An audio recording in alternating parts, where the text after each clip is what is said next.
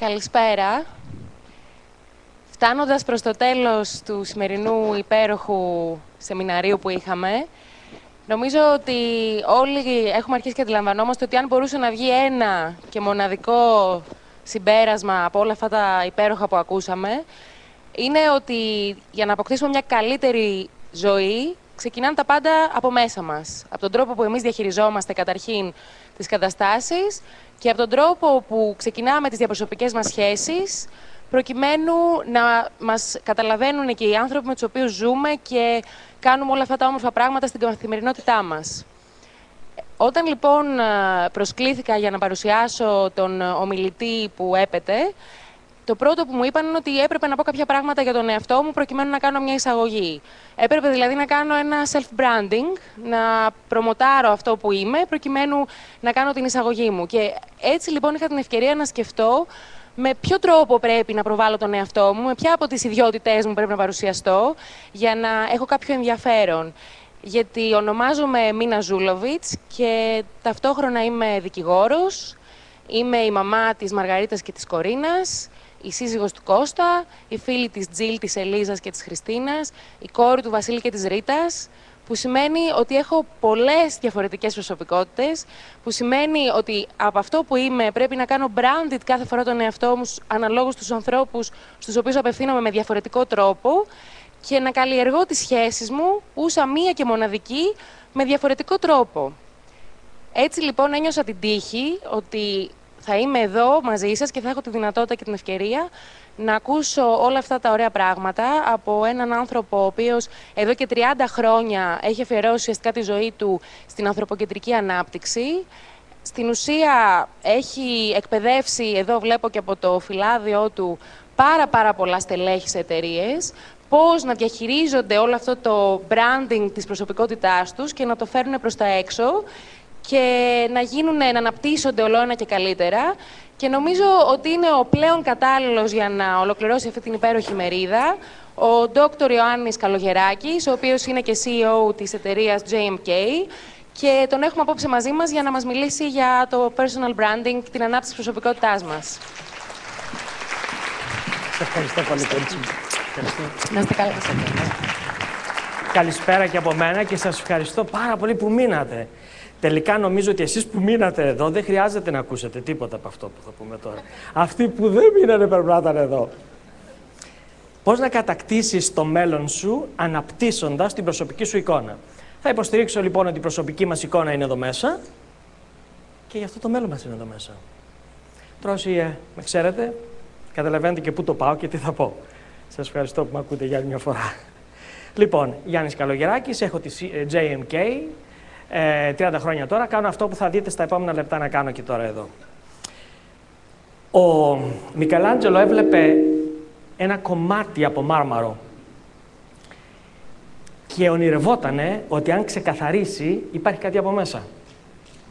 Δηλαδή, εγώ ρε παιδιά όταν βλέπω ένα μάρμαρο, βλέπω ένα μάρμαρο. Αυτός ο άνθρωπος έβλεπε το μάρμαρο και φανταζότανε ότι μέσα εκεί υπάρχει ένα αριστούργημα στο οποίο πρέπει να το ξεκαθαρίσει για να βγει.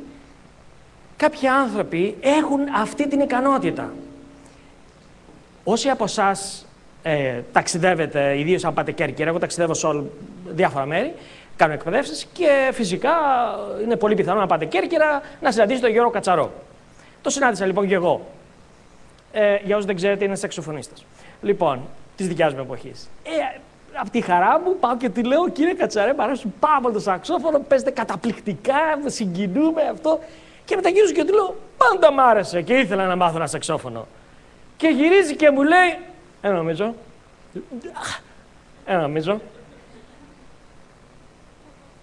Don't think so. Έχουμε μετάφραση έτσι. Λέω: τι? Κόκαλο. Τι να πω, στέλνω στο στόμα μου. Και γυρίζει και μου λέει: αν πραγματικά ήθελες, θα είχες μάθει. Πόσο δίκιο είχε ο άνθρωπος. Εάν πραγματικά ήθελα, θα είχα μάθει. Έτσι το ήθελα. Επειδή ίσως είχε καμπύλες, μ' άρεσε, ξέρω εγώ. Αλλά αν ήθελα, θα είχα μάθει τελικά. Μεγάλη αλήθεια είναι αυτό. Ακούτε πολύ συχνά από ανθρώπους του δικού μου επαγγέλματος να σου λένε να είσαι ο εαυτός. να προσπαθείς και να κάνεις πάντα αυτό που σου αρέσει στη ζωή. Να κάνεις αυτό που σου ταιριάζει. Ένα λεπτό, ρε παιδιά. Και ποιος είναι ο εαυτός? Τι λες τώρα, έτσι, άντε να βρούμε τον εαυτό μας. Και ποιος είναι αυτό? Και τι μ' αρέσει? Και τι μου ταιριάζει? Αν να το ξέραμε όλοι, θα ήμασταν όλοι εκατομμυρίουχοι. Αν δεν το ξέρουμε, πρέπει να ψάξουμε να το βρούμε. Σήμερα λοιπόν, ακούσαμε στο BetterLifeDay, αυτή η διαδικασία κάποια αρέσαν σε κάποιους, κάποια δεν αρέσει σε κάποιους άλλους, κάποια αρέσαν σε κάποιους άλλους, δεν αρέσαν σε άλλους. Αυτό είναι. Δεν υπάρχει ένα που ταιριάζει σε όλους. Αλλά ας ξεκινήσουμε να ψάξουμε. Το γνώθεις αυτόν. Δεν είναι εύκολο πράγμα. Αλλά αυτός είναι μονόδρομος. Και αυτός είναι ο μόνος τρόπος, αν θέλουμε τελικά να βρούμε και ευτυχία και να έχουμε μια καλύτερη μέρα σε αυτή τη ζωή. Ο Λουμίδης το βρήκε. Καφέδες. Εντάξει, τον εύκολο. Έτερος λέω αυτό και ο Λουμίδης καθένας στους καφέδες. Εντάξει. Ο Κωνσταντινίδης γλυκά. Μου τρέχει το στόμα στη σάλια. Παίζει και πιάνο τώρα, πολύ ωραία. Εντάξει, αυτοί το βρήκαν. Ο Γερμανός λέει ρε παιδιά, για κάτσε. Μπαταρίες, τι ρεύμα, μπαταρίες θα έχει ψωμί δουλειά. Να τι έφτιαξε μια αυτοκρατορία με τις μπαταρίες. Το βρήκε, το λάτρεψε, το αγάπησε. Κοτσόβαλος το ίδιο. Βλέπετε, κάποιοι άνθρωποι βρήκαν κάτι. Αν γνωρίσετε ποτέ τον Κακλαμανάκη, θα πείτε αυτός ο άνθρωπος τελικά γεννήθηκε για να είναι πάνω σε μια σανίδα. Το λατρεύει ρε παιδιά, το αγαπάει. Τους βλέπει εκεί και τρελαίνει, κάτι γίνεται στο αίμα του. Και αναρωτιέται κάτω, εγώ ποιο είναι το δικό μου ρε γαμώτη. Εμένα τι είναι αυτό τελικά το οποίο θα με τρελάει? Εντάξει, τις πέταξα και τις δυο μαζί, γιατί ο ένας είναι διαφορετικά από τον άλλο. Να βλέπετε τον Παπαχελά, βλέπετε και την Ελένη την Πενεκάκη. Είναι στο είδος τους. Ο καθένας στο είδος του. Στο είδος του είναι ο άνθρωπος. Και τι βρίσκει και είναι ευτυχισμένος και βγάζει λεφτά και είναι ευτυχισμένος. Τι λες τώρα? Νομίζετε ότι αυτοί οι άνθρωποι κουράζονται, κοιτάνε το ρολόι, τρελαίνονται, παθιάζονται? Γιατί αυτοί τα βρήκαν. Έρχομαι λοιπόν να σας ανακοινώσω, μην κομπλάρετε, δεν πρέπει να γίνουμε όλοι σαν και αυτούς. Ο καθένας μας είναι διαφορετικός. Ο καθένας εδώ μέσα είναι διαφορετικός από τον άλλο. Άλλοι έχετε Mac, άλλοι έχετε PC, ναι. Ο καθένας είναι διαφορετικός. Σηκώνει το παιδάκι στην τάξη στο χέρι του και λέει: συγγνώμη κύριε, δεν κατάλαβα. Και η δασκάλα το επαναλαμβάνει. Και λέει το παιδάκι: δεν είπα να άκουσα, δεν κατάλαβα. Η δασκάλα το λέει τρίτη φορά και λέει: καλά, καλά, σας άκουσα και την πρώτη φορά, απλά δεν κατάλαβα. Ο ρόλος της δασκάλας δεν είναι να τα πει με έναν τρόπο και όποιος καταλάβει τον τρόπο της θα πάρει άριστα. Ο ρόλος της δασκάλας είναι να βρει με τι τρόπο καταλαβαίνει ο κάθε μαθητής και να το δώσει αυτόν τον τρόπο. Όχι με έναν τρόπο και όποιος καταλάβει τον τρόπο της δασκάλας πήρε άριστα. Η δασκάλα πρέπει να καταλάβει ότι όλοι είναι διαφορετικοί. Και όπως τι κάνουν, εντάξει, μπομ, είναι του 13, μπομ, του 14, μπομ, είναι του 10, μια στάμπα στη ζωή μας. Στο απολυτήριο, κορνίζα η μάνα μου, 13. Βγάλε ρε μάνα την κορνίζα που είναι 13. Μια κορνίζα εκεί. Ξέρετε ουσιαστικά τι λέει, γιατί και εγώ δάσκαλος είμαι τόσα χρόνια. Ξέρετε τι λέει το 13 ή το 14. Ξέρετε τι φωνάζει ο μαθητής? Φωνάζει, ρε δάσκαλε, αν είσαι μάγκας, κάνε με να πάρω άριστα. Τι μου λες ότι είμαι 13-14, το ξέρω. Κάνε κάτι να πάρω άριστα. Ας βοηθήσουμε τους άλλους. Και σήμερα θα σας πω πώς να βοηθήσουμε τον εαυτό μας. Και θα σας το πω γιατί έχω βοηθήσει πολλούς ανθρώπους. Και ξέρω να το κάνω. Και γίνεται. Και γυρίζει μια άλλη δασκάλα και μου λέει: πω, έχω ένα παιδί με συντάξει μου που χασμουριέται, που βαριέται. 3 λεπτά της μίλαγα και ήθελα να της πω: μα και εγώ έχω βαρεθεί τώρα 3 λεπτά. Αλλά πώς να της το πω? Λέω: ναι, και εσείς φαντάζομαι κάνετε ένα τρομερό μάθημα. Με κοιτάει: μου λέει καμιά φορά αν έχω κέφια. Λέω: ναι. Της το. Coaching λέγεται, έτσι το έφερα έτσι. Λοιπόν, ναι, είμαστε όλοι διαφορετικοί. Μεγάλη αλήθεια είναι αυτό. Λοιπόν, τώρα δεν θέλω να σας βάλω ασκήσεις τέτοια ώρα, αλλά ρε παιδιά, κάντε μου τη χάρη και γράψτε ένα μόνο επάγγελμα που ιδανικά θα θέλατε να κάνετε στη ζωή σας. Ιδανικά, τρελό, έτσι, αστροναύτης, οτιδήποτε. Τραγουδιστής, χορευτής, μάγειρας, δεν ξέρω εγώ τι, οτιδήποτε. Λοιπόν, έχουμε αναποδιές. Ναι, όλοι πάνω κάτω, χαμός γίνεται. Λοιπόν, ακούστε, αν δεν υπάρχουν πάνω κάτω στη ζωή σου, σημαίνει ότι δεν ζεις πια. Μην τρελαίνεσαι. Αυτό είναι κομμάτι της ζωής. Βέβαια πρέπει να υπάρχουν πάνω και κάτω. Να σας δώσω όμως μια πληροφορία. Όταν είσαι πάνω, δεν σημαίνει όλη η ζωή. Και όταν είσαι κάτω, δεν σημαίνει όλη η ζωή. Ξανακατεβαίνει, ξαναγυρίζει, ξανανεβαίνει. Αυτή είναι η ομορφιά της ζωής. Μαθαίνουμε να ζούμε με αυτό. Δεν θέλουμε το flat line. Είτε πάνω είτε κάτω. Δεν γινόταν. Δεν γίνεται αυτό. Ο οργασμός κρατάει δευτερόλεπτα. Κρατάει και 3 ώρες, να πεθαίναμε. Λοιπόν, είμαι λοιπόν στην Αμερική. Sorry, να διαγραφεί το τελευταίο σχόλιο, παρακαλώ. Πού είναι? Είμαι λοιπόν σαν συνέδριο στην Αμερική και βγαίνει ο Ken Blanchard και λέει: οι Πυθαγόροι κάθε βράδυ πρωτού κοιμηθούνε. Έχουμε και έναν Έλληνα εδώ. John, what are you, John? Τι λέγανε οι Πυθαγόροι? The hypotenuse square equals to the square of the. Εγώ σκονάκι το είχα. Πού να το θυμηθώ τώρα? Ρίχνω το καπάκι κάτω και πέφτω και αρχίζω να ψάχνω κάτω. Και μου λέει διπλανό: ρε Τζον, εσένα φωνάζει ο μοναδικός Έλληνας τώρα. Atlanta World Congress Training Center, 17.000 εκπαιδευτές από όλο τον κόσμο. Μοναδικός Έλληνας, κρυμμένος κάτω. Λέω: χάσει το καπάκι. Μου λένε, λέει για σένα, λένε, το καπάκι. Καλά, λέει, δεν το βλέπω τον Τζον, θα σας πω εγώ τι λέγανε. Λέω, για πες τώρα μεγάλα, γιατί μου διαφεύγει τώρα. Και γυρίζει ρε παιδιά και μας λέει σε άπτεστα αρχαία ελληνικά ότι κάθε βράδυ πρωτού κοιμηθούν οι Πυθαγόροι λέγανε πι παρεύειν, τι δε έρεξα, τι μηδέον, ούκ τελέστη. Τι έκανα που δεν έπρεπε να είχα κάνει. Τι έκανα, αλλά μπορώ να κάνω καλύτερα. Τι έκανα καλά, αλλά μπορώ να κάνω καλύτερα. Τι δεν έκανα όσο καλά μπορώ. Μήπως παρεύει και κανονό, έκανα καμιά λαδιά κάπου. Δηλαδή, οι Πυθαγόροι κάθε βράδυ πρωτού κοιμηθούν είχαν ένα self-diagnostic check και έλεγαν τον εαυτό τους και γινόταν καλύτεροι άνθρωποι. Ο καλύτερος δάσκαλος είναι ο εαυτός σας, όχι εγώ. Ο εαυτός σας. Μόνο έτσι προχωράμε μπροστά, γινόμαστε καλύτεροι. Και αυτό το άκουσα από έναν Αμερικάνο στην Ατλάντα. Ντράπηκα που εγώ δεν είχα εμβαθύνει στους αρχαίους Έλληνες συγγραφείς. Βρήκα το ισοζύγιο μου, παντρεύτηκα έναν άνθρωπο που τα ξέρει όλα αυτά και μου τα λέει που και που. Εντάξει. Αλλά εγώ δεν τα είχα. Ακούσαμε σήμερα να αγαπάς αυτό που κάνεις. Λοιπόν, θα σας το παραφράσω λίγο και θα σας πω. Αν ο δρόμος για την ευτυχία είναι να κάνεις αυτό που αγαπάς, για την ευτυχία, ο δρόμος για την επιτυχία είναι να αγαπάς αυτό που κάνεις. Έχει αυτή τη διαφορά, αν θέλετε να πετύχετε. Εγώ θα τελειώσω τώρα, βλέπω και λίγα λεπτά τέλειωσα. Η δουλειά μου είναι να είμαι 8 με 10 ώρες κάθε μέρα όρθιος, με ένα μικρόφωνο. Νομίζετε ότι πονάει η μέση μου? Δεν πονάει. Μόλις τελειώσω πάω σπίτι, πέφτω κάτω ξερός. Δεν πονάει. Και γυρίζω καμιά φορά ψόφια. Έχω κάνει 9 με 5 σεμινάρια, μετά 5 με 9. Γυρίζω πίσω και μου λέει ο γιος μου όταν είναι μικρός: έλα, παπάζε, πρέπει να παίξουμε σπαθιά. Ποια σπαθιά? Εγώ είμαι ψόφιος. Μου λέει: και όχι στον πρώτο μπαμ να πέσεις, θα παλέψεις. Αρχίζω τάκ. Το βάζει η γυναίκα μου για ύπνο και μετά έρχεται πίσω, με βρίσκει να κοιμάμαι στο χολ. Αλλά ξέρετε, μου λέει: σε περίμενε τόση ώρα να έρθεις. Και ξέρετε τι έχω μάθει στη ζωή. Ξέρετε τι μου λέει τη στιγμιριόκας μου? Μπαμπά μου λείπεις. Και τώρα που ήρθες, σχολήσου εγώ μαζί μου. Εάν δεν το σκεφτώ, βλέπει το καλύτερο δάσκαλο είναι ο εαυτός μου. Εάν δεν το σκεφτώ και αν δεν τον πάρω το Σαββατοκύριακο να πάμε, να κάνουμε σκι, να κάνουμε κατάδυση, να κάνουμε κάτι, το έχασα το παιχνίδι. Αν δεν μπορώ να καταλάβω, καθόμαστε τηλεόραση και μου λέει η γυναίκα μου: διψάς? Λέω όχι. Περνάνε τα χρόνια και τι έμαθα? Ότι διψάει αυτή. Και πρέπει να τη φέρω νερό. Και μετά λέει φίλη τη: καλά, αυτός ο άντρας διαβάζει το μυαλό μου. Απλά την καταλάβω. Μου πήρε καιρό το καταλάβω, δεν λέω. Ξέρετε, αν ρωτήσει έναν άντρα τι έχει και σου πει τίποτα, και ρωτήσει μια γυναίκα τι έχει και σου πει τίποτα, ο άντρας εννοεί τίποτα και η γυναίκα εννοεί πίεσαμε να σου πω. Τι έτσι εύκολα? Εάν ενδιαφέρεσαι, ανιάζεσαι, θα με πιέσει, θα επιμείνεις. Τα μαθαίνεις αυτά μέσα σε ένα γάμο. Δεν γίνεται αλλιώς. Λοιπόν, ακούστε. Ο Κωνσταντίνος Κίτζος μας θύμισε σε ένα πρόσφατο άρθρο στην Καριέρα ότι ο Τόμας Φρίντμαν είχε πει: εκείνοι που περιμένουν να τελειώσει η ύφεση για να τους δώσει κάποιος δουλειά, προαγωγή κτλ. Ενδέχεται να περιμένουν πολύ. Εκείνοι όμως που έχουν την ικανότητα να φαντάζονται νέες υπηρεσίες, νέες ευκαιρίες, νέους τρόπους για να κάνουν παλιότερες δουλειές, ενεργειακούς τρόπους προσφοράς νέων υπηρεσιών, να γλιτώσουν από ενέργεια τον πλανήτη, από σπατάλη, νέους τρόπους προσέλκυσης παλαιών πελατών ή νέους τρόπους συνδυασμού των υπαρχουσών τεχνολογιών, δημιουργικότητα λέγεται αυτό που μόλις σας είπα. Αυτοί θα προκόψουν και θα πάνε μπροστά. Ανατρέχω λοιπόν σε εκείνο το άρθρο πολλές φορές, γιατί μου άρεσε πάρα πολύ.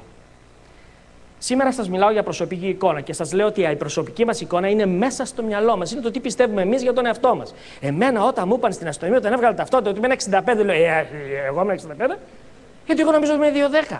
Όχι, λένε, είσαι 65. Το πιστεύω αυτό, παιδιά. Ποτέ δεν το έχω πιστέψει. Η προσωπική μας εικόνα είναι το τι σκεφτόμαστε για μας. Το τι σκεφτόμαστε όμως για μας, τι κάνει? Επηρεάζει το πώς μας βλέπουν οι άλλοι. Και τι κάνει αυτό? Χτίζει την μπράντα μας. Και αν θέλουμε να προκόψουμε, θα χτίσουμε και θα πουλήσουμε αυτή την μπράντα. Το οποίο δεν είναι πονηράδα, δεν είναι κόλπο, δεν είναι τρίκ, δεν είναι κάτι κενό. Είναι όλη η ουσία της ψυχής και της ζωής μας. Go brand yourself, λέει ο Κώστα. Γεια σου, ρε Κωνσταντίνε. Go brand yourself. Και μας δίνει καμιά δεκαριά τρόπους και θέλω να σε ευχαριστούμε που το έβγαλε στη δημοσιότητα. Θα σας πω λοιπόν το πρώτο. Ετοιμάστε μία σύντομη απάντηση, λέγεται και positioning statement, όσοι έχουν σπουδάσει marketing εδώ μέσα, της ερώτησης: με τι ασχολείσαι? Παιδιά, στους διαδρόμους. Σήμερα υπόθηκε πάνω από 100 φορές. Με τι ασχολείσαι? Εγώ τουλάχιστον το άκουσα. Όταν η επαγγελματική μας ιδιότητα για κάποιον που δεν δουλεύει είναι ανενεργή, νομίζουμε ότι δεν μπορούμε να απαντήσουμε αυτή την ερώτηση. Αφού δεν. Το τι επαγγελόμαστε όμως δεν ορίζει και το τι είμαστε. Οι γνώσεις, η παιδεία και οι ικανότητές μας το ορίζουν αυτό. Λέει και άλλα πρακτικά πράγματα. Θέλω να σταθώ μόνο σε αυτό το ένα Και να σας πω, γιατί ούτως ή άλλως ήταν προγραμματισμένο να σας μιλήσω γι' αυτό. Όταν κάποιος σε ρωτάει, χαίρομαι πολύ, σε λένε, τι ασχολείσαι, τι κάνεις στη ζωή, τι επαγγέλλεσαι, οτιδήποτε. Σας παρακαλώ πάρα πολύ. Αν αγαπάτε όλα αυτά που ακούσατε σήμερα, τον εαυτό σας δηλαδή, μαθαίνεις να λες χωρίς να διστάζεις, χωρίς και τέτοια, προσέξτε, μέσα σε 10 δευτερόλεπτα, αυτό το position staying πρέπει να σου βγει, να μάθεις να το λες σε 10 δευτερόλεπτα. Πρέπει να μάθεις να το λες σε 1 λεπτό και πρέπει να μάθεις να το λες σε 10 λεπτά. Και θα έχεις 3 versions. Και ανάλογα με τον τύπο που έχεις απέναντί σου και θα του πεις, θα του πετάξω το 10 λεπτό, του 1 λεπτού. Υπάρχει και ένα άλλο, αλλά δεν προλαβαίνουμε τώρα, θα μάθεις να το κάνεις και σε 1 ώρα. Αν κάποιος σου ζητήσει, ποτέ να ανέβεις στο TEDx και να πεις πώς τα κατάφερες στη ζωή. Λοιπόν, 10 δευτερόλεπτα, 1 λεπτό και 10 λεπτά. 3 versions θα έχετε. Πρακτικά και τα 3. Σας δώσω ένα παράδειγμα. Γυρίζει και λέει μια κοπέλα, μαθαίνω τα μικρά παιδιά πώς να τακτοποιούν τα παιχνίδια τους, τα ρούχα τους. Μπουμ, τέλος χρόνου. Και γυρίζει μια μάνα και λέει, έλα, πώς το κάνεις αυτό. Και γυρίζει και της λέει, καθηγήτρια στα Technoplus, διδάσκει Excel. Και το Excel είναι πρακτικό εργαλείο. Και τα παιδιά ενθουσιάζονται, τα μάθουν να βάζουν στη σειρά τα παπούτσια τους, βάσει χρώματος, βάσει μεγέθους, βάσει έτσι. Και χρησιμοποιεί το Excel με φωτογραφίες και κάνουν και ένα πίνακα μετά. Έχει μείνει έτσι εκεί. Και λέει, πού το κάνετε αυτό, να φέρω κι εγώ το παιδί μου. Γιατί και στο σχολείο κάνουν Excel, αλλά εκεί του μιλάνε μόνο για νούμερα. Τι κατάφερε μία δασκάλα σε 10 δευτερόλεπτα να κάνει την εγγραφή ενός παιδιού σε ένα σχολείο που διδάσκει κομπιούτερς. Έχω πολλά τέτοια παραδείγματα να σας πω. Εάν δεν εντρυφήσουμε σε αυτό στο 1, 10 και εάν δεν δουλέψετε να έχετε τα position state έτοιμα, θα έχουμε πρόβλημα σε αυτή τη ζωή. Θα έχουμε πρόβλημα γιατί θα διστάζετε να πείτε ποιοι είστε, τι κάνετε, τι αξίζετε. Πώς θα πουλήσει τον εαυτό σας τώρα. Σας προτείνω, τολμήστε το αυτό, δοκιμάστε το, πηγαίνετε μπροστά, κάντε το. Τώρα, 2 τα τεινά. Ή να πάμε καλά ή να μην πάμε καλά. Ή να πετύχετε ή να μην πετύχετε. Τώρα, γιατί το να μην πετύχετε τελικά το όχι είναι ναι, σας πω γιατί είναι ναι. Διότι τελικά θα έχετε κερδίσει σε εμπειρία, θα έχετε κερδίσει σε γνώση. Τελικά ναι είναι. Είτε πας από εδώ είτε πας από εκεί, κερδίζεις. Κερδίζεις. Σε όλες τις περιπτώσεις. Δημιουργείς αυτό που λέμε μια παρακαμπτήριο ευτυχίας. Έτσι δουλεύει και το σώμα, λένε οι ειδικοί γιατροί. Όταν υπάρχουν στενώσεις αρτηρίες, τότε κάνει παρακαμπτήριος οδούς, βρίσκει η αρτηρία προκειμένου να μην γίνει στένωση και να φύγεις από αυτόν τον κόσμο. Παιδιά, το σώμα μας το κάνει αυτό. Ναι, τελικά είναι η απάντηση. Προσπαθώ ξανά και ξανά, δεν το βάζω κάτω. Καλυτερεύω τη ζωή μου συνεχώς, παλεύω γι' αυτό, αγγίζω το μέγιστο, το δυνατοτή, το φτιάχνοντας παρακαμπτηρίους. Αυτή είναι όλη η ουσία. Δεν το βάζουμε κάτω. Σας ζητάω λοιπόν, μία υπέρβαση πρέπει να γίνει. Πρέπει να γίνει μία υπέρβαση εδώ που έχουμε έρθει. Όλοι όμως πρέπει να το κάνουμε αυτό. Τι είναι αυτό? Σας προτείνω να δοκιμάσετε κάποια πράγματα. Λοιπόν, ακούστε, τώρα θα σας πω τις δυσκολότερες λέξεις να ξεστομίσει ένας Έλληνας από μελέτη. Πάμε λοιπόν. Πρώτη δύσκολη λέξη. Δοκίμασε να πεις μπράβο στον. Θα σου πέσει μούρι. Δοκίμασε να του πεις μπράβο αγόρι μου, μπράβο κορίτσι μου, το έκανες πολύ, μπράβο. Και αν Μπλάτσαρ παλιά έλεγε στα βιβλία του ότι οι παλιοί μάνατζες ψάχνουν να βρουν το λάθος και λέγανε τρίβαν τη μούρη του στο λάθος. Έκανες λάθος. Σήμερα ξέρετε τι κάνουν οι σύγχρονοι μάνατζες. Ψάχνουν να βρουν το σωστό και να του πούνε μπράβο, σε ευχαριστώ, όχι το λάθος. Δεν αναπτύσσονται οι άνθρωποι με το λάθος. Δοκιμάστε να πείτε συγγνώμη σε κάποιον που το οφείλετε. Να νιώσετε μέσα σας αυτή την ιστορία, αυτό το γέμισμα χαράς, δύναμης. Δοκιμάστε να πείτε συγγνώμη, λυτρώνει η συγγνώμη. Δοκιμάστε να πείτε σ' αγαπώ. Εγώ όταν πήγα να το πω στη μάνα μου κάποτε αυτό, ξέρετε που σταμάτησα, στο σου. Έλεγα, μου λέει τι πες, να με πήγαινε. Δοκιμάστε το, είναι λυτρωτικό για τον άνθρωπο. Δοκιμάστε να πείτε σε ευχαριστώ στον άλλο. Είναι πολύ σημαντικό, ρε παιδιά, το βλέπουμε στο εξωτερικό να το κάνουν. Εμείς ένα. Πες το, φίλε, θα σου πέσει η μούρη. Είναι μεγάλη υπόθεση αυτό που σας λέω, γιατί θα παλέψουμε και θα νικήσουμε αυτό το τέρας. Δοκιμάστε να πείτε στον άλλο, ξέρεις, χρειάζομαι βοήθεια, δεν τα καταφέρνω. Λοιπόν, προσέξτε κάτι. Κοίτα να σου πω, Νικό, ξέρεις πράγματα που δεν ξέρω στη ζωή. Διευθυντής προσωπικού σε μεγάλη εταιρεία. Ωραία. Και εγώ ξέρω πράγματα που δεν ξέρεις. Αντί να μου τρίβεις τη μούρη πόσα ξέρεις και να σου τρίβω εγώ στη μούρη πόσα ξέρω, έλα να κάνουμε παρέα να τα ανταλλάξουμε. Θα ωφεληθούμε και οι δύο. Θα μάθω κάτι από σένα, θα μάθεις κάτι από μένα. Δεν έχει νόημα να σου κοκορεύομαι πόσο έξυπνος είμαι και δεν έχει νόημα να μου λες πόσα ξέρεις που δεν ξέρω.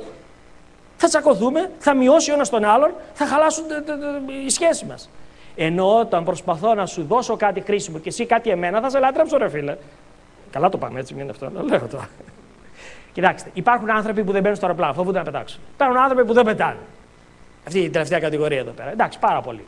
Υπάρχουν άνθρωποι που πετάνε. Μπαίνουν στο αεροπλάνο να πάνε από τον Α, τον Β προορισμό.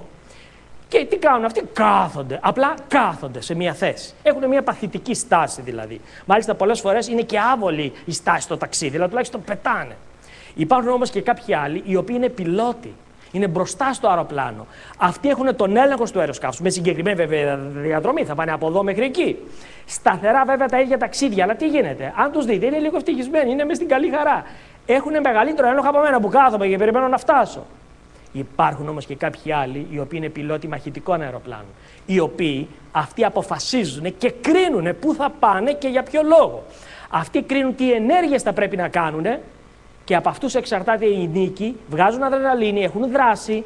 Λοιπόν, είναι τραγικό να είσαι πιλότος πολεμικού αεροπλάνου και να θες να είσαι επιβατικού. Είναι τραγικό να είσαι πιλότος ενός εμπορικού σκάφους και να θες να είσαι απλά επιβάτης. Είναι τραγικό να είσαι πιλότος και να θες να είσαι απλά επιβάτης. Είναι τραγικό να είσαι επιβάτης όμως και να θες να είσαι πιλότος. Δηλαδή, προσέξτε, πρέπει να προχωρήσουμε, πρέπει να παλέψουμε για αυτό που θέλουμε στη ζωή. Δεν λέω να γίνουμε όλοι πιλότοι μαχητικών αεροσκαφών, αλλά διάλεξε τι θες να είσαι. Μήπως αυτό που σήμερα είσαι δεν είναι αυτό που σου ταιριάζει? Μήπως μπορείς να προχωρήσεις μπροστά? Να σου πω κάτι. Δέσποινα, μήπως γράφεις ποίηματα? Εγώ σου λέω έχεις γεννηθεί ποιήτρια. Πού το ξέρουμε ότι η Δέσποινα δεν είναι γεννημένη ποιήτρια? Επειδή δεν γράφει ποίηματα. Πήγε κανείς να την αναπτύξει, πήγε κανείς να την εκπαιδεύσει, πήγε κανείς να της μάθει ομοιοκαταληξία, πήγε κανείς να της δώσει ποιητικές συλλογές να διαβάσει, πήγε κανείς όταν ήταν στεναχωρημένη, πικραμένη, ερωτευμένη, να της δώσει ένα χαρτί και ένα μολύβι να της πει: γράψε κάτι τώρα, δούμε τι θα βγει. Πήγε να τη βοηθήσεις, να την αναπτύξεις, να την εμπνεύσεις και μετά θα δούμε αν το έχει ή δεν το έχει. Δεν μπορώ κοιτώντας σου σε κόβω για ποιήτρια που κάνεις, ότι μπορείς να το έχεις το ποιητικό. Αλλά δεν μπορείς να το δεις στη φάτσα του αλουνού. Θα πρέπει να δουλέψουμε με τον άλλον, το παιδί μας, τον υφιστάμενό μας. Τον εαυτό μας. Δεν μπορεί να κοιτάξει τον καθρέφτη και να πει: είμαι γεννημένος έτσι. Τι ξέρεις τι είσαι γεννημένος, αν δεν παλέψεις, αν δεν δουλέψεις? Πολλοί από εδώ λέμε: εγώ δεν μπορώ να ανέβω πάνω στο βουνό. Από πού το ξέρουμε? Λοιπόν, ο εχθρός του εξελίσσουμε, κυρίες και κύριοι, είναι το επαναπαύον. Αυτή η κατάρα της ασπρόμαυρης ελληνικής ταινίας για μετά θα κάθεσαι. Είναι τραγικό λάθος. Είναι κατάρα το να κάτσει κάποιος και να επαναπαυτεί και να βλέπει τα πράγματα γύρω. Πρακτικά παραδείγματα τώρα, σε αυτά που σας λέω. Παρκάρεις όπου βρεις, γιατί το πώς σκέφτεσαι θα φανεί, θα βγει στην πράξη. Αυτό είναι κάτω το γραφείο που βλέπετε εδώ πέρα. Είναι για τους ανάπηρους και πήγε άλλος και πάρκαρε εκεί πάνω. Κάτσε ρε φίλε, η επίκουσα κλίση πυροσβεστικής, του ασθενοφόρου, το κορσάκι των μωρών, τα άτομα με ειδικές ανάγκες, τη λαϊκή. Γιατί δεν τον νοιάζεται γι' αυτό? Βλέπετε που εξωτερικεύεται η αδιαφορία των ανθρώπων. Αν αρχίσουμε και γυρίσουμε προς τα μέσα, πραγματικά θα βρούμε τη λύση. Εγώ έρχομαι και σας προτείνω και κάτι άλλο πρακτικό, το οποίο για μένα είναι λυτρωτικό. Το προτείνω και για εσάς. Βοηθήστε άλλους ανθρώπους. Βοηθήστε άλλους ανθρώπους. Βοηθήστε τους να κάνουν αυτοί κάτι. Νιώθεις εκείνη τη στιγμή ότι αξίζεις. Βοηθήστε τους άλλους, πείτε τους καλά λόγια. Ανεβαίνεις εσύ. Και πού είσαι? Όταν λες στον άλλον ενθαρρυντικά λόγια, για άκουτα κι εσύ. Πες καλά λόγια και άκουτα κι εσύ. Πολλές φορές και εγώ λέω πράγματα για να τα ακούω εγώ. Ρωτήστε τους για κάτι. Μαθαίνεις κάτι. Όπως σας είπα, δεν είναι ανάγκη να λες τον άλλο: εγώ το ξέρω, δεν το ξέρεις. Ρώτα τον. Γιατί το κάνεις αυτό? Και τι σημαίνει αυτό? Μάθε κάτι. Έτσι προχωράμε μπροστά στη ζωή. Εάν σου δώσω εγώ 1 ευρώ και μου δώσει 1 ευρώ, πόσο έχει ο καθένας? Ανταλλάξαμε το ευρώ μας από 1 ευρώ. Αλλά αν σου δώσω μια ιδέα και μου δώσεις μια ιδέα, ο καθένας μας θα έχει από 2 ιδέες. Γιατί οι άνθρωποι συνεργαζόμενοι πετυχαίνουν περισσότερα. Μπορούμε να συνεργαστούμε και να πετύχουμε περισσότερα σε αυτή τη ζωή. Ποια είναι τα μεγαλύτερα εμπόδια τώρα? Το μεγαλύτερο εμπόδιο που έχω ανακαλύψει εγώ 30 χρόνια που κάνω αυτή τη δουλειά είναι οι άνθρωποι έχουν ενοχές μέσα τους. Ενοχές που είτε πάνε από την παιδική τους ηλικία, είτε πρόσφατα, είτε παλιότερα, δεν μας νοιάζει, δεν θα κάνουμε ψυχανάλυση. Έχουν ενοχές. Έχουν ενοχές και δεν μπορούν να πάνε μπροστά. Τους κρατάει στο παρελθόν σαν βαρύδι. Οι άνθρωποι έχουν φόβους, φοβούνται να ρισκάρουν, φοβούνται να πάνε μπροστά. Έχουν φόβους. Και το τρίτο που έχω ανακαλύψει, θυμώνουν.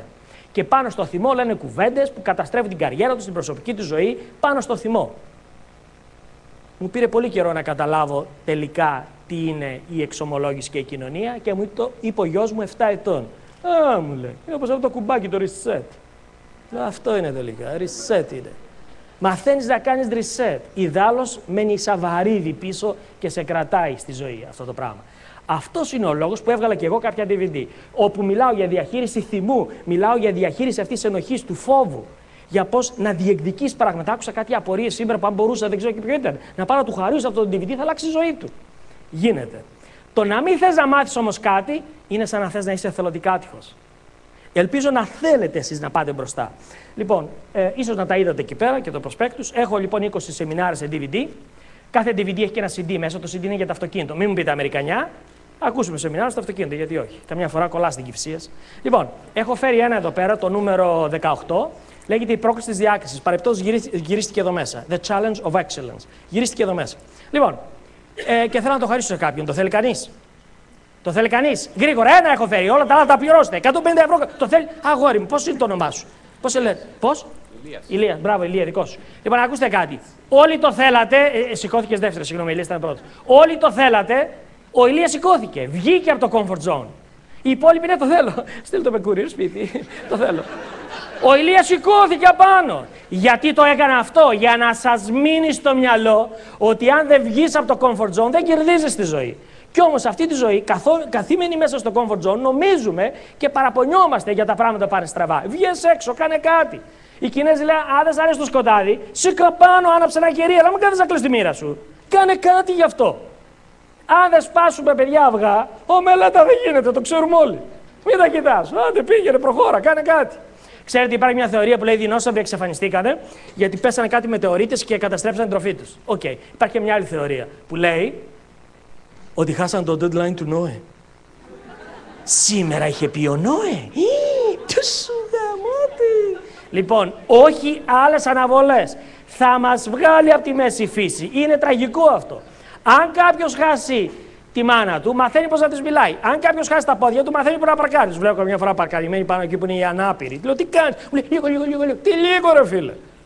Αν χάσει τα πόδια σου, αλλά μετά θα παρκάρει δικαιωματικά. Τέλος πάντων. Αν κανείς χάσει τη μάνα του, λέει: αχ, μανούλα, τι, τώρα που έφυγε.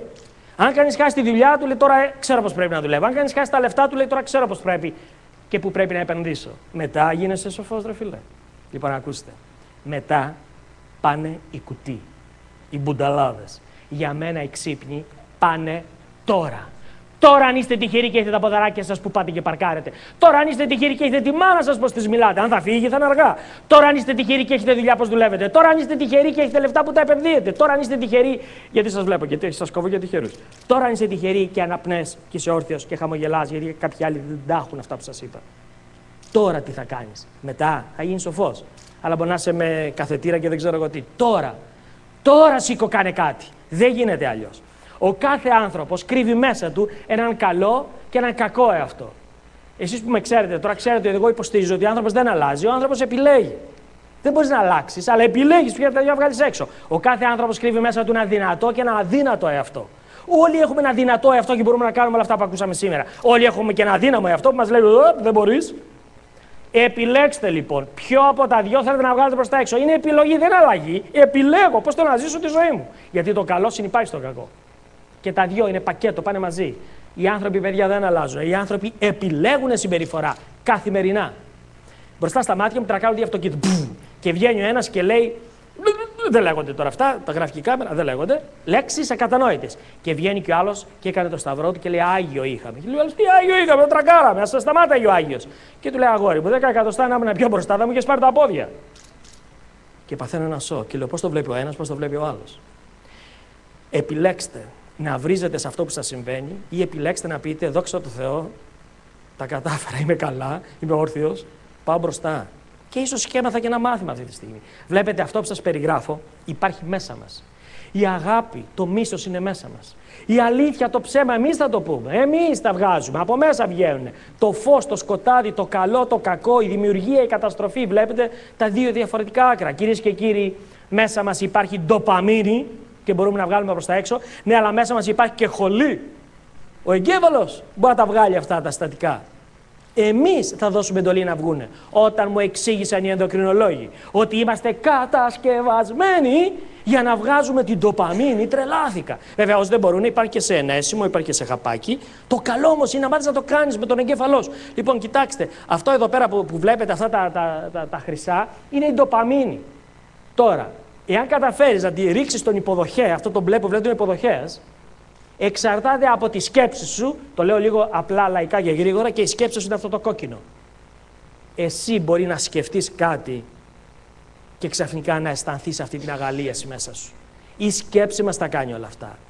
Αν θες μπορείς να μην το βγάλεις αυτό τον transporter, να μην το βγάλεις το μεταφορέα και να μην αισθανθείς όμορφα. Αλλά αν θέλεις μπορείς να το κάνεις. Τι αντιλαμβάνεσαι, σας λέω, είμαστε κατασκευασμένοι, αισθανόμαστε καλά. Γιατί αν αισθάνεσαι χάλια, θα βγάλεις τον έξω από εδώ και διάφορα άλλα πράγματα. Δεν είμαστε κατασκευασμένοι για να φύγουμε νωρίς. Είμαστε κατασκευασμένοι για να ζήσουμε με τους άλλους, αλλά δεν το ξέρουμε και πάμε και στενώνουμε τις αορτές με αυτά που τρώμε και με αυτά που κάνουμε. Γίνεται. Ναι, γίνεται. Ο Πίτρο Οικονομής το πρώτο σκέφτηκε. Νι, α, γιώτα. Ναι, γίνεται. Να διαλέξεις μία σκέψη έναντι μιας άλλης. Εάν δεν έχετε χρήματα να πάρετε το stress management το DVD, αυτό είναι το stress management. Εσύ κάνεις μία άλλη σκέψη. Έχω μεθόδους να τις κάνεις, αλλά αυτό είναι βασικά. Κάνε μία άλλη σκέψη. Ένας αγαπημένος λοιπόν βλέπεις ότι καθυστερεί. Βλέπω εδώ διάφορους ερωτευμένους. Λοιπόν, καθυστερεί λοιπόν ο αγαπημένος. Τι σκέφτεσαι εκείνη τη στιγμή? Με ξέχασε, δεν με αγαπάει. Ούτε καν νοιάζεται για μένα. Τι γίνεται? Η μάνα μου. Κάτι θα είπε αυτό το παιδί. Και αρχίζει στα νοσοκομεία. Τηλέφωνα. Αμέσως. Σε νοσοκομείο να ψάξω. Τώρα θα ακούσω το τηλέφωνο να χτυπήσει με τα τραγικά τα νέα. Και τι γίνεται? Υπάρχει μια κλιμάκωση του τρόμου. Το σώμα σου το ζει όλο αυτό. Το μυαλό σου όμως θα δημιουργήσει όλα αυτά. Το μυαλό σου δεν μπορεί να ξέρει την αλήθεια. Το μυαλό σου ξέρετε τι άκουγε? Τις αρνητικές σου σκέψεις. Και τι συνέβη? Ξαφνικά το σώμα σου υπήρξε στο μυαλό. Στρες λέγεται. Μπορεί να μπλοκάρει και μία αορτή, να σας το πω έτσι απλά και λαϊκά, για να στουμπώσει για να μείνουμε εκεί. Το μυαλό το έκανε όμως αυτό. Αν έχω χτύπα ξύλο καρκίνο και σε φιλήσω, δεν παθαίνεις τίποτα. Ο καρκίνος δεν είναι αρρώστια. Κάνω έτσι ώστε να μεταδώσω. Είναι λάθος εντολή του εγκεφάλου. Μακριά από τις λάθος εντολές είπαμε σήμερα. Για να έχουμε μια καλύτερη μέρα αύριο. Μακριά από τις λάθος εντολές. Οικονομική κρίση. Οικονομική κρίση. Η φτώχεια, κυρίες και κύριοι, είναι οικονομικό μέγεθος και μετριέται. Η μιζέρια όμως είναι ψυχολογικό. Και εγώ γι' αυτό σας μιλάω. Γιατί αν σου μπει μέσα αυτό, δεν μπορείς να βγάλεις λεφτά μετά.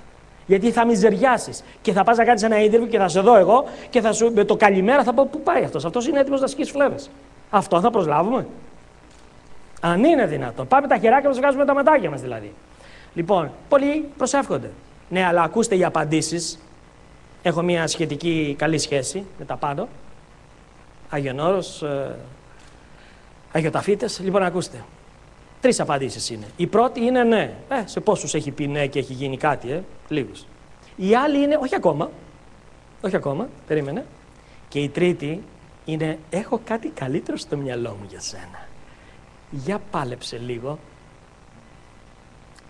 3 απαντήσεις είναι όλες. Δείτε το έτσι θετικά. Μετά από πολλά χρόνια απεφάσισα και εγώ να βγάλω ένα DVD που να μιλάω πού είναι αυτή η δύναμη, η αγάπη όταν τη χρειάζομαι, πού είναι αυτό να αισθανθώ καλύτερα και είναι μέσα μας. Μου πήρε πολλά χρόνια να καταλάβω πόσο ανάγκη έχουμε να μάθουμε πού είναι αυτό. Σας το λέω, είναι μέσα μας και αν το δείτε αυτό θα ακούσετε και πώς πάω και το βρίσκω και το πιάνω. Αλλά αυτό είναι, μέσα μας είναι. Τι κοινό έχουν όλοι αυτοί οι κύριοι, ξέρει κανείς? Να μας πει, τι κοινό έχει? Η Lady Gaga με την Aguilera, με την Aniston, με τον Steve Jobs και όλα αυτά. Τι κοινό έχουν? Μπράβο. Δεν έχουν πτυχίο, παιδιά. Όλοι αυτοί είναι college dropouts που λέμε. Και πολλοί άλλοι. Απλά έβαλα μερικούς που είναι αναγνωρίσιμοι. Δεν πήγανε ποτέ πανεπιστήμιο ή φύγανε στο 2ο-3ο έτος ή δεν πήγανε ποτέ. Ένα από τα καλύτερα βιβλία που έχω διαβάσει, και αν είναι να σας προτείνω ένα βιβλίο, πάρτε του Ken Robinson το The Element, το στοιχείο σου. Τι είναι αυτό το βιβλίο? Ο άνθρωπος μέσα εκεί λέει ότι αν δεν ανακαλύψουμε το στοιχείο μας, δεν μπορούμε να βρούμε ευτυχία και να βγάλουμε χρήματα. Και ουσιαστικά τι λέει? Λέει ότι πρέπει να δεις τη δεξιότητα, το aptitude, να κοιτάξεις να βρεις το πάθος, δηλαδή να αγαπάς αυτό που κάνεις, πρέπει να έχεις την κατάλληλη στάση μετά το attitude και τέλος θα δεις ότι υπάρχουν ευκαιρίες και θα την αρπάξεις, για θα ψάξεις να τις βρεις ευκαιρίες. Υπάρχουν ευκαιρίες. Υπάρχουν ευκαιρίες. Σας πω ένα ρητό που μου αρέσει να λέω. Τύχη, γιατί δεν πιστεύω εγώ στην τύχη, τύχη είναι το καλλιτεχνικό ψευδόνυμο του Θεού. Κάτι έχει για μας. Αλλά πρέπει να παλέψουμε, να πάμε να το βρούμε. Πάρα πολλοί βλέπανε το μήλο να πέφτει από τη μιλιά. Αυτή είναι η μιλιά που κοίταγε ο Νιούτον. Πάρα πολλοί το βλέπανε. Και εδώ είναι εμπόλιασμα σε μια άλλη μιλιά στο πανεπιστήμιο που δίδασκε. Όμως ο Νιούτονας ήταν αυτός που σκέφτηκε τον νόμο της βαρύτητας. Μπορεί να έχω λίγο νεράκι? Πολλοί βλέπανε τα μήλα να πέφτουν από τη μιλιά. Ευχαριστώ το κορίτσι μου, κυρίες και κύριοι.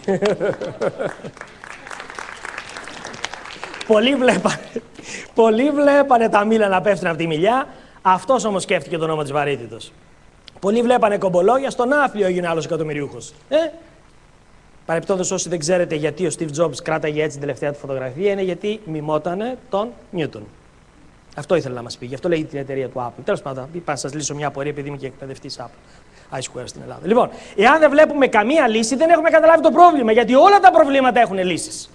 Όλα τα προβλήματα έχουν λύσεις.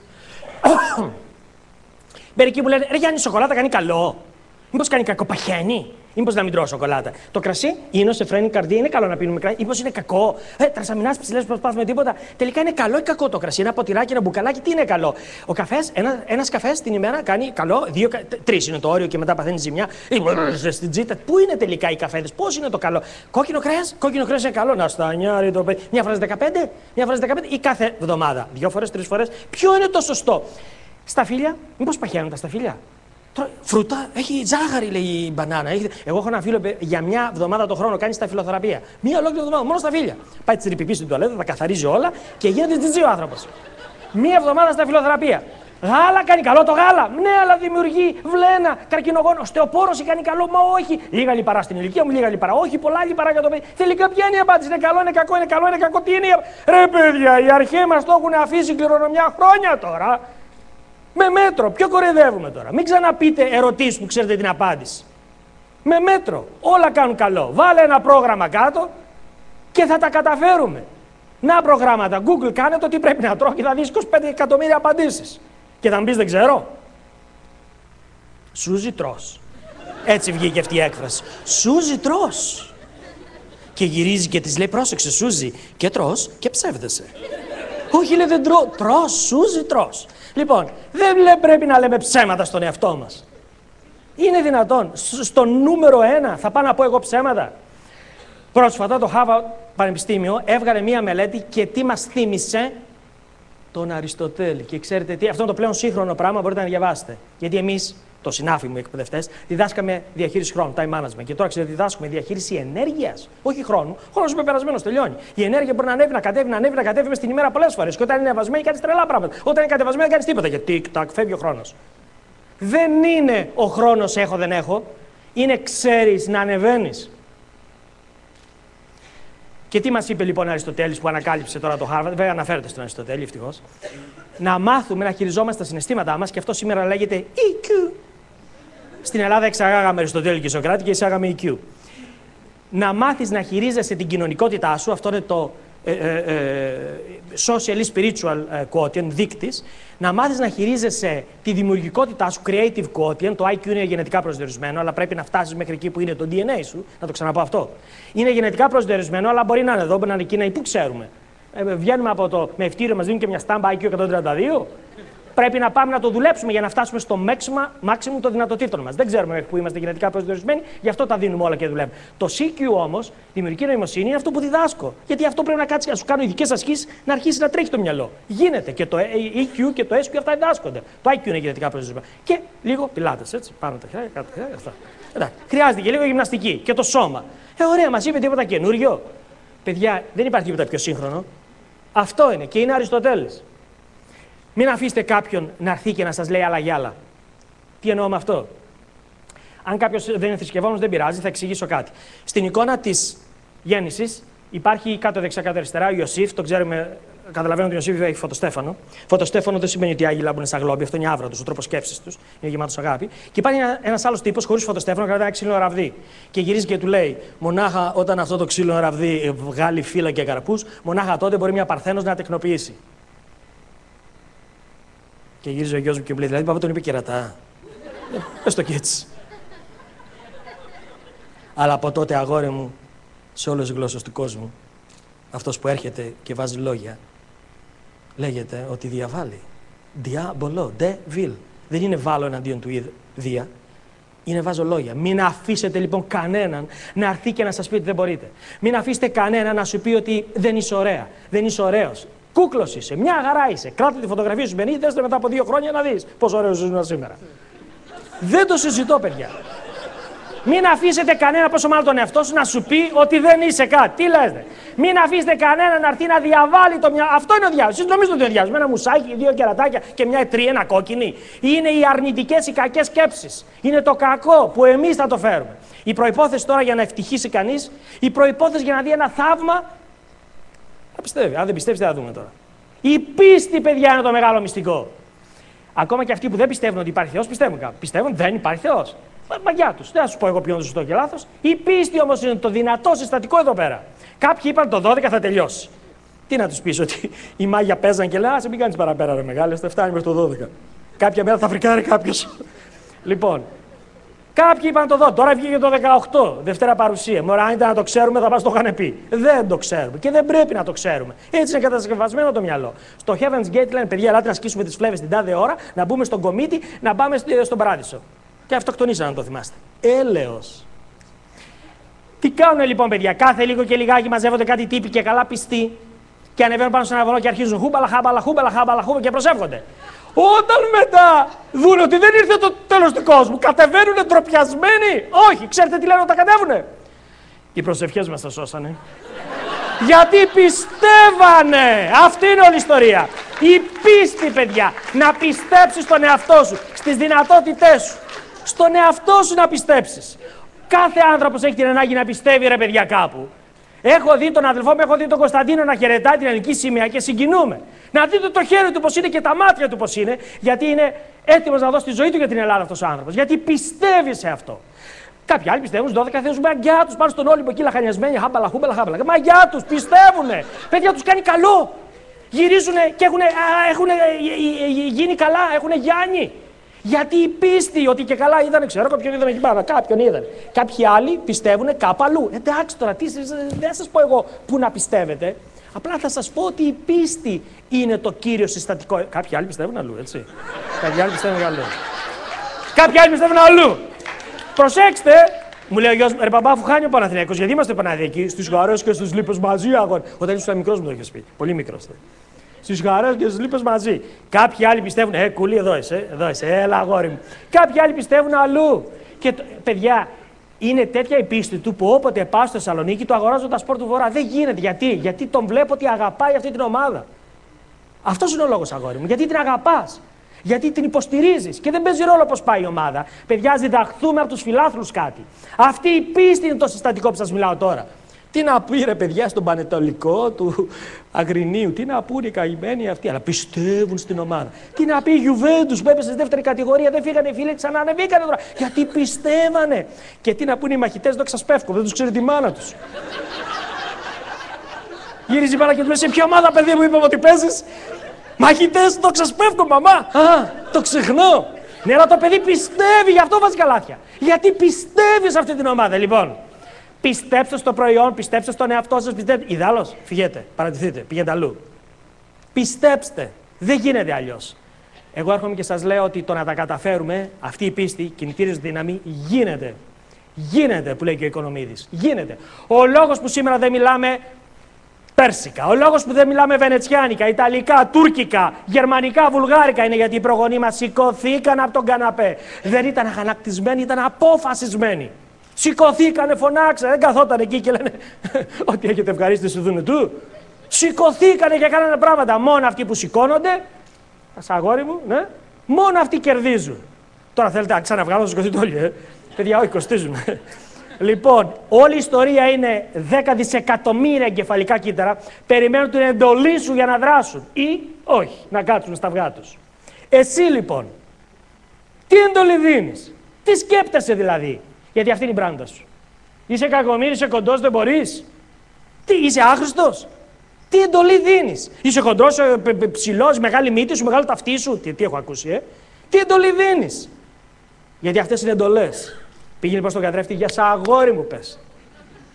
Είναι εντολές. Γυρίζω και λέω στην Ευαγγελία πόσο πολύ πιστεύω στις ικανότητές σου, στις δεξιότητές σου. Δεν ξέρω τι λέει κάθε πρωί το εξυπρέσιο. Πρέπει να λέει, ποιος κουκλάρα μου πρέπει να λέει, έτσι. Να λέει γιατί είναι άξιο άτομο. Προσέξτε τώρα, το πιστεύω εγώ. Αν δεν το πιστέψεις όμως και εσύ, δεν θα γίνει τίποτα. Εγώ είμαι απλά εδώ να στο θυμίζω, κορίτσι μου, γιατί αξίζεις. Σκεφτείτε κάποιον που εμπιστεύεσαι και κάποιον που δεν εμπιστεύεστε. Τι έχει κάνει γι' αυτό. Πώς το έχει κάνει. Προλαβαίνουμε να το γράψουμε, μην το γράψετε. Απλά θέλω να σας πω ότι αυτό που σκεφτήκατε, αν σας ρώταγα τι θεωρείτε ότι είναι σημαντικό προκειμένου να σε εμπιστεύονται οι άλλοι, αυτό που σκεφτήκατε είναι αυτό που τελικά θεωρείτε σημαντικό προκειμένου να σε εμπιστεύονται οι άλλοι. Δηλαδή, η εμπιστοσύνη χτίζεται, δεν χαρίζεται. Αν θέλετε να κερδίσετε εμπιστοσύνη, πρέπει κι εσείς να βάλετε με το μυαλό σας κάποια πράγματα που έχουν και ενέργεια και πεις, αυτό μου άρεσε. Σας ρωτήσω κάτι άλλο. Σας έχει βοηθήσει κανείς στην καριέρα σου, στη ζωή, σε βοήθησε ποτέ κανένας? Τι έκανε και σε βοήθησε? Σε βοήθησε ποτέ κανένας? Έκανε το Α, γράψτε τα όταν θα πάτε σπίτι.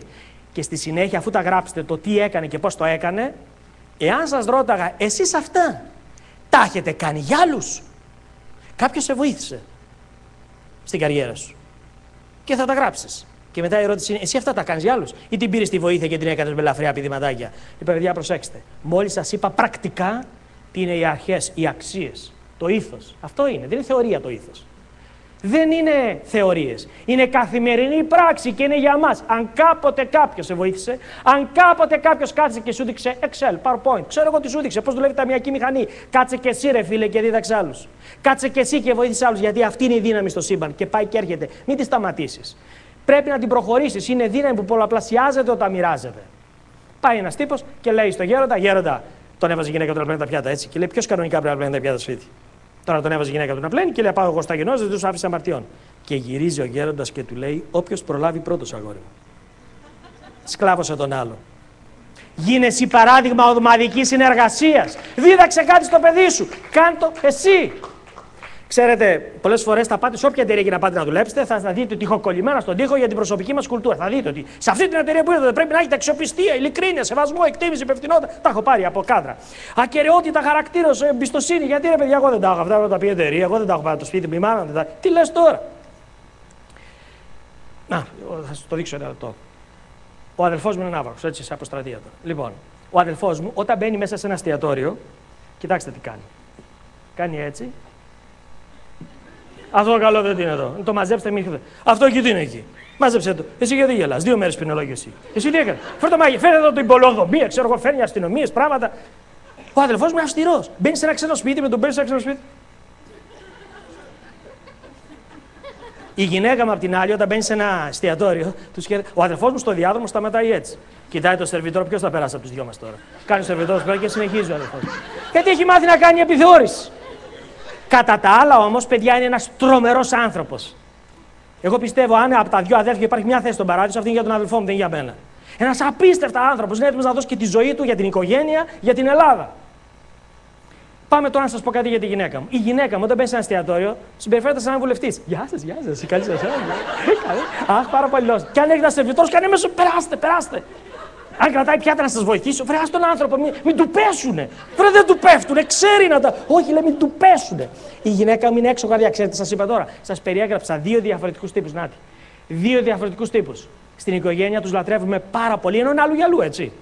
Γιατί, what you see is what you get. Αυτοί οι άνθρωποι είναι ο εαυτός τους. Δεν κοροϊδεύουνε, δεν λένε ψέματα. Αυτό που βλέπεις αυτό είναι. Δεν έχει τσαλιμάκια. Μετά από 15 χρόνια στην Αγγλία ήρθα εδώ και με χτύπησε αυτή η κυρία. Μπουμ, έτσι. Γιατί είχα μάθει ότι λένε και τσαλιμάκια και ψέματα κάποιοι άλλοι. Αυτή η κυρία δεν λέει ψέματα. Ο αδελφός μου δεν λέει ψέματα. Είναι τίμιος, είναι ηθικός.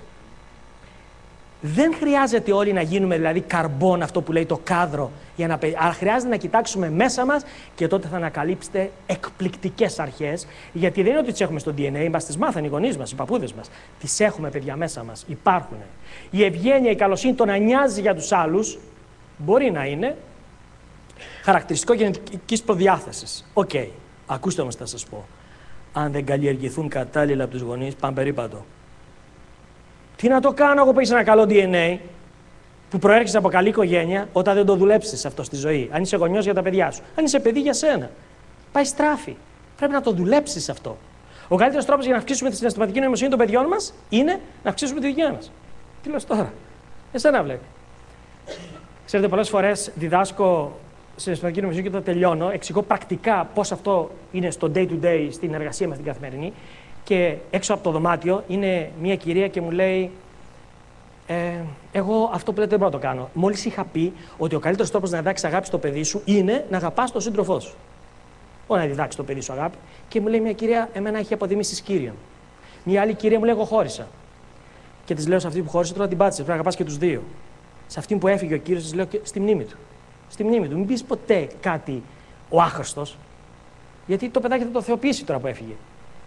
Δηλαδή, αν δεν γίνεις εσύ ένα ζωντανό παράδειγμα, σας είπα δύο πρακτικά παραδείγματα. Αν δεν γίνεις ένα ζωντανό παράδειγμα αυτό που λέγεται αγάπη, δεν μπορούμε να πάμε μπροστά. Γυρίζει και μου λέει ο γιος μου, ρε παπά, μου το ξανάπες αυτό. Μου το έχεις πει χιλιάδες φορές. Και γυρίζω και του λέω και ο δικός μου ο μπαμπάς μου λέγε πράγματα που μου είχε ξαναπεί. Κάνει ο γιος μου, Και γυρίζω και του λέω, έλα εδώ. Ας ήταν σήμερα εδώ και ας μου το έλεγες φορές ήθελα. Μ' αγκαλιάζει ο γιος μου, σφίγγει, συγκινείται, συγκινούμε και μου λέει, άντε πες τι θέλεις να πεις. Το λέω στο... Περνάει ένας μήνας, του λέω να σου πω κάτι, σου έχω ξαναπεί, με κοιτάει, μου λέει, άντε πες το λέω στον αδερφό μου. Το λέει στην κόρη του και γυρίζει η κόρη του και του λέει, χαίστηκα. Και μου λέει ο αδερφός μου, δεν δουλεύει. Τι δεν δουλεύει, ρε. Εγώ τότε συγκινήθηκα.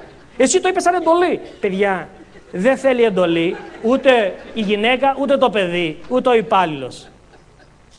Είναι να το λες και να το νιώθεις και να είσαι κομμάτι αυτής της ομάδας. Τώρα, από αυτά που ακούσατε σήμερα, είτε πιστεύεις ότι μπορείς να κάνεις κάτι, είτε πιστεύεις ότι δεν μπορείς να κάνεις κάτι, έχεις δίκιο. Τι πιστεύεις ότι μπορείς, έχεις δίκιο. Πιστεύεις ότι δεν μπορείς, έχεις δίκιο. Τι πιστεύετε ότι μπορείτε να κάνετε κάτι με αυτό που ακούσατε, έχετε δίκιο. Πιστεύετε ότι δεν μπορείτε, έχετε δίκιο. Τι πιστεύετε, έχετε δίκιο. Τι πιστεύεις, δεν μπορείς, δύσκολα, έχεις δίκιο. Πιστεύεις, μπορείς, έχεις δίκιο. Τι πιστεύεις, έχεις δίκιο πάντως. Ό,τι πιστεύεις. Αυτή είναι όλη η ιστορία. Ξέρετε γιατί σας μίλησα για μια καινούρια στάση ζωής. Αν πάτε σε ένα Walt Disney πάρκο και το ρωτήσετε τι ώρα κλείνει, εκπαιδεύονται η στάση ζωής τους να είναι η εξής. Το πάρκο, δεν λένε ποτέ τι ώρα κλείνει. Το πάρκο μένει ανοιχτό μέχρι την τάδε ώρα. Γιατί έχουν εκπαιδευτεί να σκέφτονται το θετικό. Και αυτό μου λένε, το έχουν μεταφέρει και στην προσωπική του ζωή. Αυτό είναι. Εκπαιδεύω 30 χρόνια τώρα στελέχη, τα οποία μαθαίνουν κάτι που πάνε και τα εφαρμόζουν και στην προσωπική του ζωή. Γιατί τελικά από εμάς εξαρτάται η επιτυχία και πώς θα πάμε μπροστά. Ο Φιλ Κότλερ μας έχει πει: στη νέα οικονομία πρέπει να διαφοροποιηθούμε, να εξειδικευτούμε και να το κάνουμε γρήγορα. Υπογραφή Φιλ Κότλερ. Συχνά βλέπω άτομα που δεν τα καταφέρουν, λέει ο Ζιγκ Ζίγκλερ. Αλλά σπάνια βλέπω κάποιον που δεν μπορεί να τα καταφέρει. Μπορούμε, παιδιά. Μπορούμε. Δεν έχουμε όμως όλοι να ξέρουμε τι είναι αυτό τελικά που μου ταιριάζει. Γι' αυτό σας είπα. Όλη η ιστορία είναι να ψάξεις. Να ψάξεις. Ή μπορεί να το βρεις. Ή αν δεν το βρεις, να δημιουργήσεις αυτή την παρακαμπτήριο, να δημιουργήσεις αυτή τη γέφυρα που είπαμε νωρίτερα. Και αυτό τελικά είναι σίγουρο θα μας κάνει καλό. Γιατί θα έχεις ζήσει μια ζωή που εσύ το επέλεξες να το κάνεις. Όχι τυχαία. Live a life by design, όχι by default. Αυτό δεν είναι ηθάκι. Δεν εννοούσε το νησί. Όλοι πια το ξέρουμε. Και αν φτωχή τη βρήκες, η ηθάκι δεν σε γέλασε. Έτσι, σοφός που γίνες τώρα, ήδη κατάλαβες ήθακες τι σημαίνει. Ήθακες πρέπει να γίνουμε. Πρέπει να ψάξουμε. Αλλά δεν σημαίνει ότι υπάρχει ένας προορισμός. Είναι στάση ζωής αυτό. Έτσι πάει στον αιώνα, στο διηνεκές. Κάθε μέρα είναι απλά μια δεύτερη ευκαιρία. Είδατε όσα παίρνει ο άνεμος, στο τέλος αυτό λέει. Είναι μια δεύτερη ευκαιρία. Ό,τι λέτε τώρα, ό,τι δεν λέτε, ό,τι κάνετε, ό,τι δεν κάνετε, όλα αυτά κάνουν branding. Κάνουν branding εσάς. Χτυπάει το τηλέφωνο, το σηκώνεις, κάνεις branding. Δεν το σηκώνεις, κάνει branding. Και λένε οι άλλοι, πω, αδιαφορούνε. Το σηκώνεις, πώς θα μιλήσεις, ό,τι και να κάνεις, κάνει branding. Αν σου πω κάτι, κάνω branding. Αν δεν σου πω κάτι, και έτσι όπως λέει και ο Κωνσταντίνος, άντε ρε παιδί μου, go brand yourself. Επιτέλους, άντε go brand yourself. Γεια σας, ρε Κωνσταντίνο. Go brand yourself, τελειώνουμε. Αυτή είναι όλη η ιστορία τελικά. Να κάνουμε, μην τρέπεσαι ρε φίλε, μην τρέπεσαι γιατί σε αγαπάω πάρα πολύ. Και τα δε μέσα μόλυνσης εγκεφάλου δεν μας βοηθάνε. Τι πρόβλημα έχουμε εκεί? Δεν προωθούν τα κατάλληλα πρότυπα. Εξαίρεση είσαι, Ανούλα μου, με αυτή την εκπομπή που έχεις. Ωραίοι ως Έλληνες. Όλες οι άλλες εκπομπές μιλάνε για άστα να πάνε. Δεν μας βοηθάνε. Δεν προωθούν τα κατάλληλα. Με εξαίρεση, ελάχιστες εξαιρέσεις, δεν προωθούν τα κατάλληλα πρότυπα και δεν ενισχύουν τις δυνάμεις. Δεν μας βοηθάνε ψυχολογικά. Συχνά μας σερβίρουν και λάθος πρότυπα. Λάθος πρότυπα. Ξέρετε ότι εμένα τα DVD μου έχουν, να μην. Τώρα είναι και σεγά, έχουν, ξέρω εγώ, ΦΠΑ. Αυτό και η Τζούλια έχει 4% ΦΠΑ γιατί είναι εκπαιδευτικό DVD το δικό της. Λοιπόν, η συγχώρεση, κυρίες, και τα δικά μου δεν είναι. Άστο, πού να τους πείσεις τώρα. Η συγχώρεση, κυρίες και κύριοι, είναι ένα άλλο πράγμα που σας προτείνω να κάνετε. Η συγχώρεση λυτρώνει. Λυτρώνει εμάς. Μας απελευθερώνει να απολαύσουμε, να αξιοποιήσουμε το σήμερα. Ό,τι έγινε, ρε παιδιά, έτσι έπρεπε να γίνει για να γίνουμε καλύτεροι. Το πήραμε το μάθημα, το κάναμε όμως κάτι. Εγώ σήμερα έρχομαι και σας λέω κάτι που πήρα μέσα από το βιβλίο του Γιώργου Μαυρουδή με τίτλο «Σήμερα θα αλλάξω τη ζωή μου». Και λέει μέσα και ο Γιώργος: ρε παιδιά, ο εγωισμός μας είναι αυτός που πληγώνεται. Όχι εμείς. Τι μεγάλη αλήθεια είναι αυτό, ρε παιδιά. Εμείς όμως δεν είμαστε οι εγωισμοί μας. Αναγνωρίζοντας αυτή την αλήθεια, θα μπορέσετε να συγχωρέσετε. Και αν συγχωρέσετε τους άλλους και δεν το κρατάτε βαρύδι, λυτρώνεσαι. Βέβαια, αν σας μίλαγα σήμερα θεολογικά, θα είχατε φύγει όλοι. Αλλά είναι γραμμένος προς Κορινθίους. Άστο τώρα αυτό. Δεν μπορείς να κάνεις τον άλλο να σε αγαπήσει, απλά μπορείς να γίνεις άξιος να αγαπηθείς. Εύχομαι να γίνετε άξιοι να αγαπηθείτε, γιατί τότε σημαίνει θα έχετε καταφέρει όλα αυτά που είπαμε σήμερα και θα μπορέσετε να τα βγάλετε πέρα. Η πραγματική δύναμη, κυρίες και κύριοι, είναι αυτό το κουμπάκι που μου είπε 7 χρονών ο γιος μου. Η πραγματική δύναμη, η δύναμη της συγχώρεσης είναι αυτό το κουμπάκι. Εύχομαι να το κάνετε σημαία. Σημαία. Αυτό το κουμπάκι το reset. Κάντε reset και προχωρήστε μπροστά. Αυτή είναι όλη η ιστορία. Μερικές φορές στη ζωή δεν αρκεί να αλλάξει σελίδα, αλλά αλλάξει ολόκληρο βιβλίο. Αλλάξτε βιβλίο αν χρειαστεί, γιατί όχι. Αλλά θα προχωρήσουμε μπροστά σε αυτή τη ζωή. Αντί να ανησυχώ τώρα τι έχει γίνει στο παρελθόν, ας δω τι μπορώ να κάνω τώρα, σήμερα. Τώρα. Σας προτείνω λοιπόν κλείνοντας ότι πρέπει να αλλάξουμε τρόπο ζωής. Ακούστε κάποια πρακτικά πράγματα. Για αρχίστε να βλέπετε άλλους φίλους. Για ξαναγυρίστε στη φύση. Για προσέξτε να κοιμάστε και 6, 7, 8 ώρες το πολύ. Για προσέξτε άσκηση, χρειάζεται το περπάτημα. Χρησιμοποιήστε online banking, μην κάθεστε με τις ώρες στην τράπεζα. Για κάντε το λίγο από το ίντερνετ, ρε παιδιά. Βγάλτε το θόρυβο από τη μου, βάλτε λίγο μουσική στη ζωή σας. Κλείστε λίγο περισσότερο τη τηλεόραση. Νοιαστείτε για τον άλλο. Μικρείτε το βάρος της τσάντας σας, θα ζυγίσουμε τις τσάντες σας. Θα αφήσετε τα μισά όλοι εδώ και θα φύγετε μετά. Μικρείτε το βάρος της τσάντας σας. Κάντε delete και μερικές φορές reset, όπως σας είπα. Διαλογιστείτε, χαλαρώστε, προσευχηθείτε αν πιστεύετε. Αλλά κάντε κάτι σε αυτή την κατεύθυνση. Αρχίστε να τρώτε υγιεινά. Προσέξτε αυτά που τρώτε. Σήμερα το λάδι και το ψαράκι άψογο, αυτό είναι.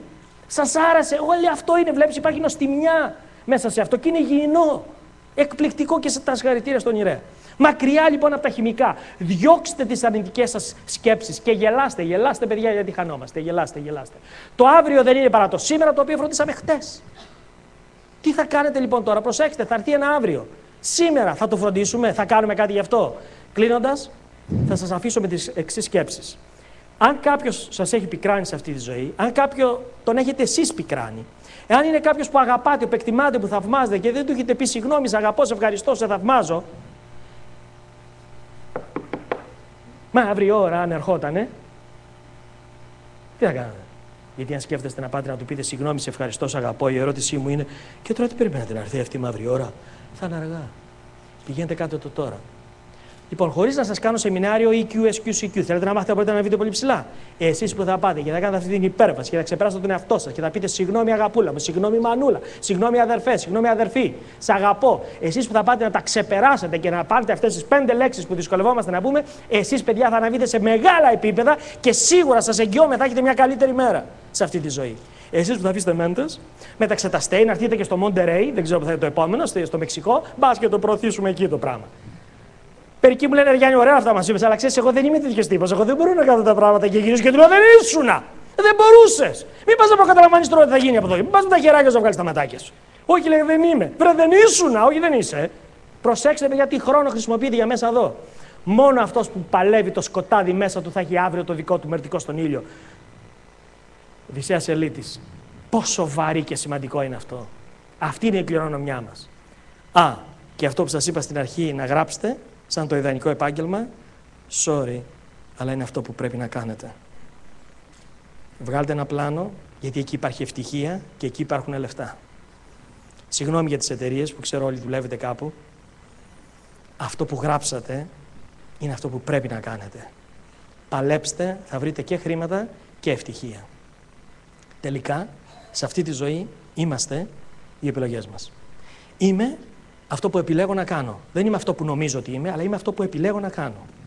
Τα καλύτερα, κυρίες και κύριοι, δεν έρχονται. Που λένε μερικά, τα καλύτερα, μερικοί. Όχι. Τα καλύτερα εμείς θα τα φέρουμε. Εσείς. Γίνεται. Σας ευχαριστώ πάρα πολύ που με ακούγατε τόση ώρα. Να είστε καλά. Να είστε καλά. Σας εύχομαι καλή δύναμη, καλό κουράγιο, καλή εφαρμογή των όσο πιστεύετε ότι είναι σωστά, αλλά δεν σας εύχομαι καλή τύχη. Για μένα τύχη είναι εκεί που προετοιμασία συναντά την ευκαιρία. Να ευκαιρίες. Είστε προετοιμασμένοι να τις αρπάξετε? Καλή προετοιμασία λοιπόν.